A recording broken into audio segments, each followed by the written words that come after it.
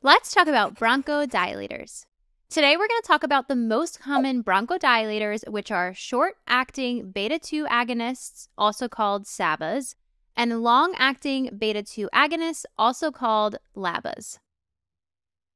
Let's break apart the word bronchodilators. Broncho means airway, and dilator means to stretch or enlarge an opening. So think bronchodilators dilate or open the airways. We know they dilate the airway, but how do they do this? When you take a bronchodilator, it causes relaxation of smooth muscles found in the bronchs. This allows for better air exchange, causing the patient to breathe easier. Okay, let's look at the names of SABAs and LABAs. A lot of them have the suffix terol. For SABAs, we have albuterol, epinephrine, levalbuterol, and terbutaline. And for LABAs, we have salmeterol, arformoterol, formoterol, and olodaterol. But the most commonly tested on names are albuterol and salmeterol, so I would be familiar with these two.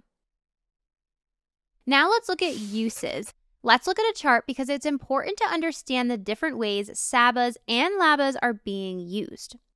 Albuterol is best for quick relief of acute symptoms. So it's used to treat bronchospasm and asthma exacerbation. This is why albuterol is commonly called a rescue inhaler. As for salmeterol, it's better for long-term management. These are for our chronic conditions like COPD, chronic bronchitis, and prevention of bronchospasms. You can remember these by the memory trick. Albuterol is for acute asthma attacks, and salmeterol, think slow and steady, working for a long time. Okay, now for side effects. When thinking of side effects, you can think fight or flight because bronchodilators activate the sympathetic nervous system. So we will see an increased heart rate over 100 beats per minute, also called tachycardia. We will have increased in palpitations and increased in tremors. Sometimes you will hear the patient say they feel jittery. Increased in cardiac arrhythmias and an increased energy, which could lead to insomnia and anxiety. Inhaled bronchodilators can cause something called thrush. Thrush is a fungal infection of the mouth. You may hear it called oral candidiasis. Let's look at some patient education for SABAs specifically.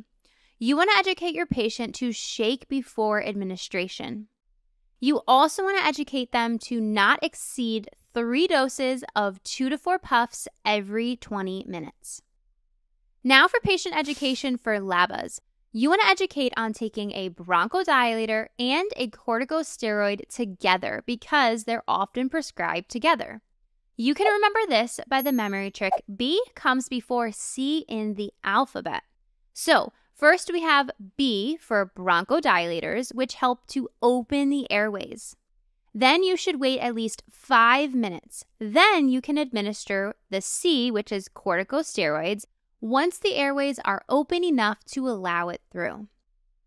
Now for some patient education for inhaled SABAs and LABAs.